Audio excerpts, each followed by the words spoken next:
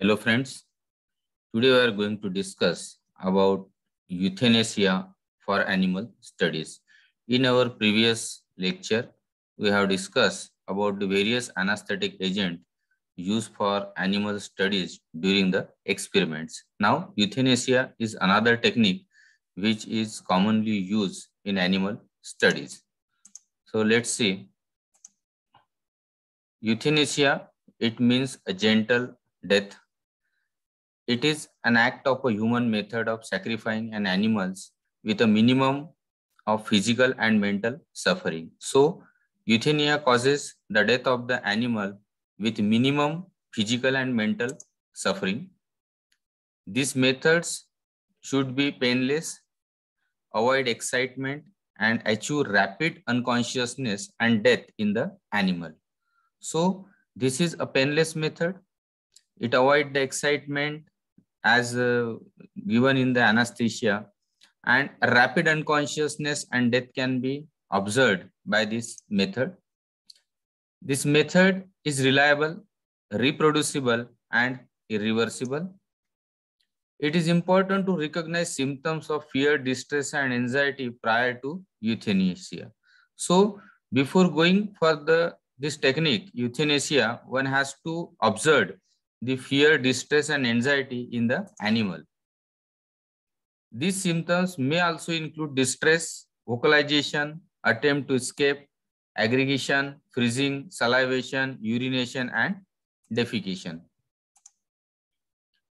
Now, during euthanasia, animals should not be present during euthanasia of other animal, especially of their own species. So, you can do this euthanasia separately from the other animals, because an animal should not be killed in a room where other animals are housed. In particular, in case of a bloody method of euthanasia, example, decapitation. Because if you do this method in presence of other animal, might be they will produce certain types of anxiety in them.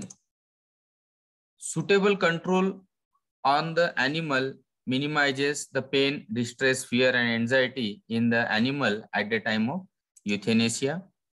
Then gentle handling, stroking, and talking to the animal during euthanasia often have a calming effect on many animals. The use of sedating and immobilizing drugs may be necessary in those cases where the animal shows this stalking and all these things, where capture or restraint may causes pain, injury, or anxiety to the animal. In case where the restraint and capture may produces the pain, injury, or anxiety to the animal, in such cases, the sedative drugs and immobilizing drugs may be helpful. Euthanasia can be extremely harmful to the animals if it is badly performed. So, it required a trained person, experienced person. It can be carried out very properly. If it is not done properly, it will affect the animal. All persons should be well trained. Those who are doing the euthanasia, they should be demonstrated professionalism and be sensitive to the importance of animal life or values of animal. After euthanasia, it is essential to confirm the animal died or the death is confirmed, and it can be confirmed by cessation of heartbeat and respiration and absence of refluxes. One has to observe the heartbeat, respiration, and refluxes. If all these things are absent, it considered that it is confirmed that the animal get death. Death must be guaranteed by exaggeration or removal of the heart, destruction of the brain, decapitation, evisceration, or the presence of rigor mortis. This euthanasia, there are two types of methods used for euthanasia in laboratory animal. One is the physical method and another is the chemical agent. So under physical methods of euthanasia, the first method is the stunning. Under stunning, there are 3 to 4 different methods. Let's see one by one. First method is the concussion stunning. Concussion may be sufficient in small animals like rodents, like rat, mice, to achieve the unconsciousness, and is performed by a blow to the head. So by this process, you have a rod and you blow on the head of the animal, it will immediately undergo unconsciousness. Second method is electrical stunning. These types of stunning is commonly used in slaughterhouses, predominantly for killing the pigs. So here it is shown the pigs having electrical rod, and this stunning electrode, this is the equipments, this is the electrode which is placed at the head side, and from this the current has to be released, which produces the stunning or unconsciousness in the animal or death of the animal. It is the electrical stunning. Then third method is captive bolt stunning. It is a common and effective method for large animal in the slaughterhouse to achieve unconsciousness. So this method is used in slaughterhouse for large animals. These are adapted equipments, can also be used for larger rabbits in biomedical laboratories. In biomedical laboratories, if you want to produce euthanasia in rabbits, then these techniques are useful. The corrective localization of the captive bolt is important in order to achieve immediate destruction of the brain. So when you are using this captive bolt equipments, so correct location on the brain side is important to produces the destruction of the brain and produces the euthanasia. So in this figure, it is shown how this captive bolt stunning is carried out. Here, this is in rabbit and this is a captive bolt equipment. Then next method is cervical dislocation. It is a simple method, and in most of the laboratory with small animal, the cervical dislocation is performed. It destroys the brainstem, but the large vessels up to the brain are often intact. All these methods have to be followed immediately by an act to force and guarantee death. Example, exsanguination, removal of the heart, or destruction of the brain. So here in this figure, it is shown how the cervical dislocation is carried out. With the fingertip, you hold the neck, and with another hand, just push the tail towards your side. So it will disconnect this cervical connectivity of sympathetic and parasympathetic nervous system, and the animal undergo euthanasia. Then decapitation. Decapitation, it is the process in which the head is separated from the neck, which causes an immediate interruption of the blood circulation to the brain and a fall in blood pressure in the brain with subsequent loss of consciousness. So in this case, there is a separation of the head as shown in the figure, head of the animal from the body immediately. And once it carried out, the blood supply to the brain is hampered and the animal get died. This is valid only for warm-blooded animals. In cold-blooded vertebrates, it is recommended to stun the animal prior to decapitation due to their higher resistance against anoxia. For decapitation of smaller laboratory animals, specific guillotines have been developed. As shown in the figure, this is guillotines. It is an instrument which is used for carried out the decapitation in the animal, and this is the rat which are decapitated and euthanized.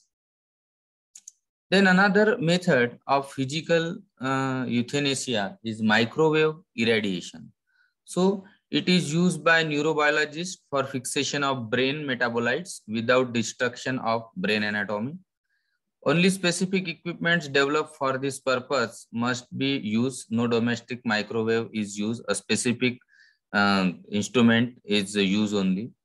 It is essential to localize correctly the microwave beam only the brain of the animal. So by this way, this technique is used. Then chemical methods are recommended for euthanasia. So in chemical method, most of the chemicals are used to produce the euthanasia. The most suitable chemicals for euthanasia are certain anesthetics in overdose. So if you use anesthetic drugs in overdose, it will produce euthanasia. In this case, the anesthetic agent causes unconsciousness followed by the death in the animal. Volatile anesthetics such as halothane, enflurane, isoflurane, and methoxyflurane should only be used in a gas scavenging apparatus. So, for volatile gases, you have to prepare a specific apparatus, and via this specific apparatus, you can induce the euthanasia. One more method where carbon dioxide are used at high concentration, that is 80 to 100%, which causes unconsciousness within a few seconds. Injectable anesthetics are also used, predominantly the barbiturates such as sodium phenobarbital. These are most widely used and the most appropriate agent for euthanasia for most of the animals. So for different species of animal, what types of techniques are useful are given here. For mouse, you can use decapitation, cervical dislocation, then euthanasia with 80% carbon dioxide, then euthanasia with atmosphere of suitable volatile anesthetics and sodium pentobarbital. This can be used. For rat, you can use cervical dislocation, then euthanasia, 80% carbon dioxide. This is given that carbon dioxide chamber. Here, one is the inlet for carbon dioxide and it is the outlet for removal of oxygen. So, one time come when this chamber is full of carbon dioxide, so rat will not get oxygen and it will get died. Then volatile anesthetics, you can use sodium pentobarbital and microwave irradiation. For hamster decapitation, then carbon dioxide, then volatile anesthetics and sodium pentobarbital are used. For guinea pig, you have decapitation, then euthanasia, then volatile anesthetics and pentobarbital. Sodium you can use. Then for rabbit, you can go with the stunning, then consusiones, sodium pentobarbital, then T61 at a dose of 0.3 ml per kg strictly intravenously via catheter. What is T61? T61 is a mixture of local anesthetics, hypnotics and curariform components, and these are used. Then for cat, you have used sodium pentobarbital and T61. Then for cattle, sheep, goat and horse, you use sodium pentobarbital at a dose of 100 mg for larger animals. Then for dog, again sodium pentobarbital and T61s are recommended. Then for primates like monkey, you have sodium pentobarbital at a dose of 100 mg per kg IV. Then T61 compounds can also be given to the primates.